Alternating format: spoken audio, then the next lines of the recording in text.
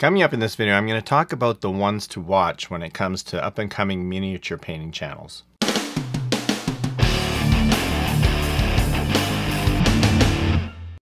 Welcome back to Mini Junkie, everyone. My name is Jarrett.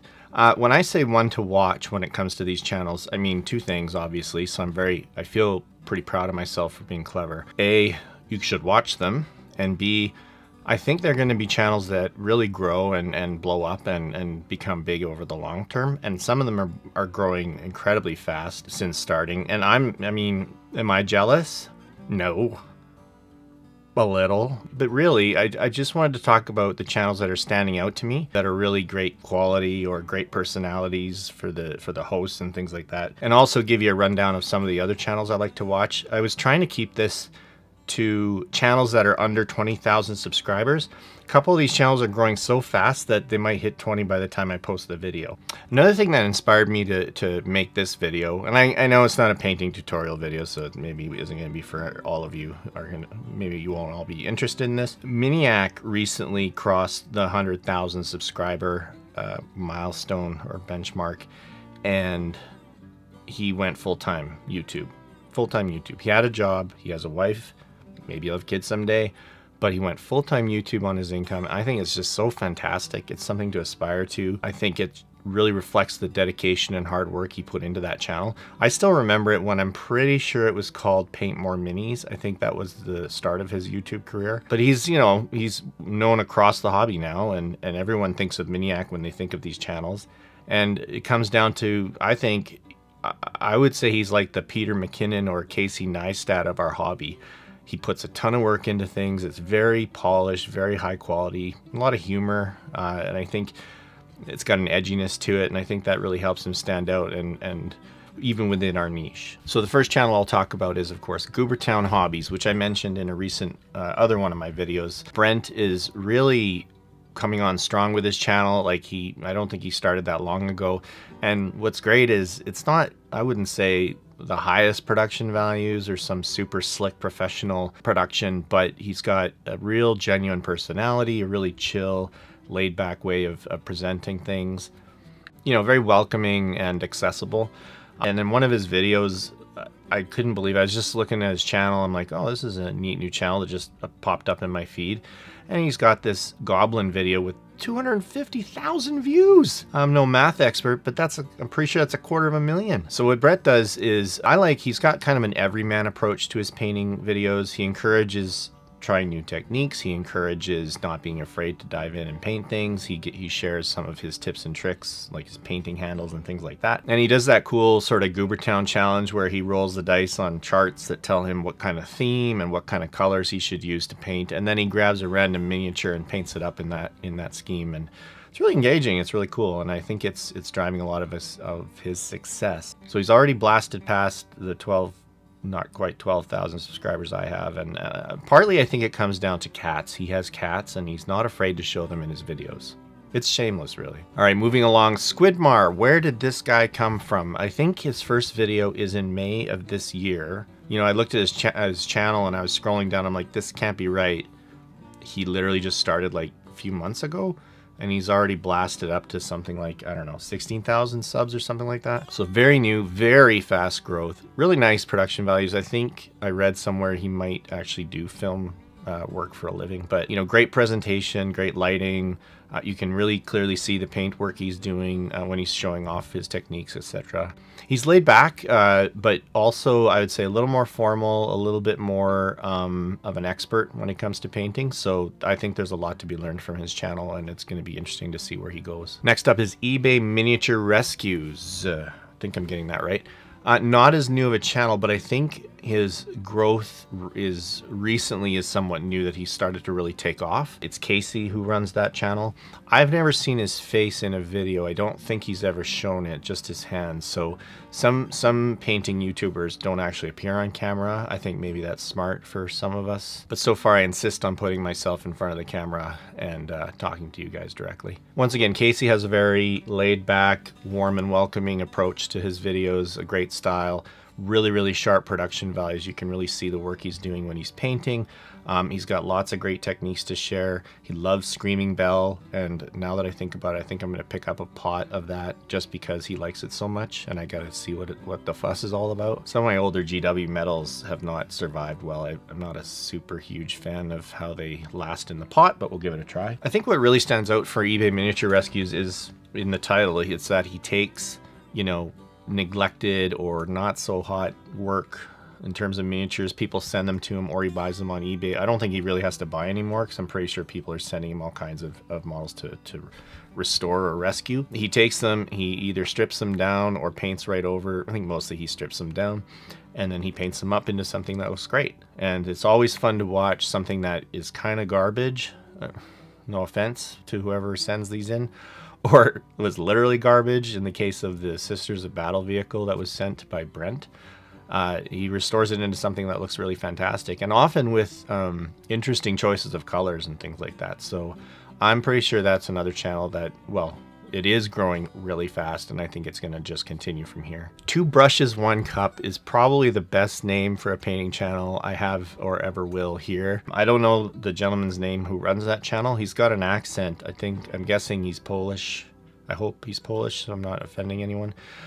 He sounds a lot like Buy Painted. I don't know if any of you remember that channel. He was really big for a while, and then he sort of vanished, which is weird, and I hope he's doing okay. So very similar style, nice, laid back. The accent is fun to listen to.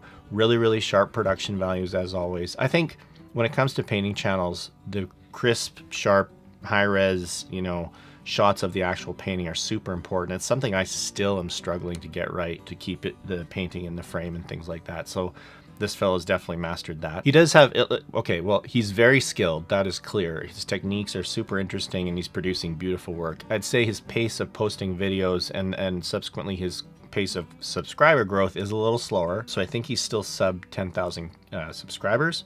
But definitely one to watch, and definitely check out his videos if you haven't. Sword and Steel, where did these two ladies come from? All of a sudden they appeared on my feed. I'm guessing it was due to Warcry, because they did some unboxings and some battle reports, and obviously Warcry is pretty popular as a topic right now, with it being the new hotness. I'm fairly certain they're in Canada, in Newfoundland, which is cool because we know Canadians are awesome, right? Like anything that's Canadian, automatically pretty cool. I think this channel is going to be big for a couple reasons. One is they're really just making great content. When they're very knowledgeable about the games they're talking about when they do unboxings, or, you know, even Battletome reviews and things like that. They know what they're talking about, and it's interesting to hear their opinions. So their names are Melody and Naomi, and what's interesting about them is their personalities are very distinctive and interesting and engaging, but also quite different. So Melody, I would say, is very animated, very happy, very enthusiastic, and Naomi is a bit more reserved, and you get almost an odd couple effect from that. That's really fun to watch. It's good to see them play off each other. I'd say it's more of a gaming channel than a painting channel, but because I've been enjoying it, their hobby content, I thought I'd include it here. And again, I think they're going to grow really fast. They've already, I think their subs have just ramped up in the last couple weeks since they've started the Warcry content. Another one I want to include is Ayala13. This is Jenna in Australia. I've been watching her channel for a while. She's another one who her actual pace of posting new videos, and I guess as a result her sub count is slower and slower growing, still under 10k, but very engaging personality, always nice to listen to an accent like an Australian accent, very talented, and shares a lot of great techniques. What I find interesting about her approach is her videos are fast. She's like, I painted this way, this way, this way, and you got to keep up with her, or she's just not going to slow down. She just keeps going till it's finished, and it's a great final result. Horseshoes with cold steel, and then washed it with Nuln oil. I painted the hooves with a mix of Rakarth Flesh, Screaming Skull, and Abaddon Black. I painted streaks on the hooves with the same mix, but with less black. Kind of refreshing, if I'm honest, because sometimes it's hard to sit through like a 2-hour painting video. Hers is very quick, but teaches a lot of interesting techniques and how to get some good results. So I definitely am keeping an eye on her channel, and it's always nice to see when she posts new content. It's just not super fast. Also, I think the clips I took are lower res, and I couldn't seem to get her videos to play at 1080p. I'm sure it's my fault, so apologies if this is low res coverage that I'm showing. Zat Kaskagoon Games? I'm not sure. Maybe it's just Zat Kaskagoon, and that is quite a mouthful of a name, but I still wanted to include this channel here. I don't know this gentleman's name either. I don't know where he's from, and he does not ever appear on camera from what I have seen. However, his work is really distinctive. He has a very dark and gritty style that I think is really cool and I really appreciate. In fact, he runs a site called Grimdark Compendium, I think, where he's got a lot of content available through fees and subscriptions and things like that. But he also posts free content on YouTube. And I like his style. Like I said, it's fast, but it creates really striking results. And what he does is he uses a lot of things like oils and enamels and AK Interactive products to get really cool effects very quickly. Often it involves applying some of this stuff, like maybe the streaking grime, and removing it with mineral spirits and things like that. Really, really cool techniques. I'm all about learning new techniques. So you don't necessarily watch his channel to say, how do I paint this exact model? You watch his channel to pick up on techniques that you can then apply to other models. Unless you just want to paint what he painted. That's fine too. I think he's still hovering around 10K subs. I could be wrong, but I think he will grow as more and more people become aware of his channel. Very cool channel and one to check out. So that's a quick list of the smaller channels that I think are going to blow up or are in the process of blowing up as I record this video, and they're the ones that I'm watching my subscription feed for because I'm really enjoying every time they post a new video. That said, I thought I'd also flesh out my subscription list in terms of the other channels I like to watch. Maybe not, I don't watch every single video they post because some of these channels are very prolific, and I'm talking about Guerrilla Miniature, what are they called again? Guerrilla Miniature Games. Sorry, Ash. But I'm not going to show long clips or talk at length. I'll just run through these fairly quickly.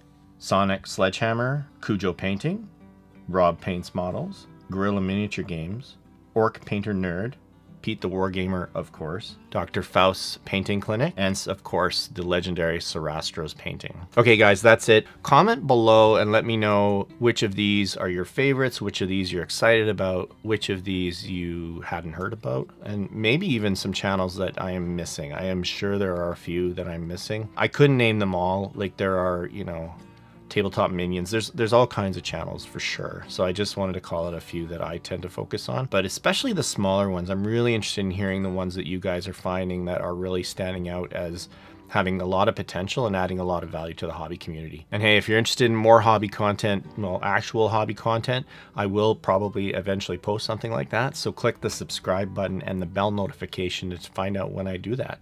And if you found this video interesting and want to spread the word about these channels, make sure you like and share and tell your friends about it so we can get these channels growing even faster.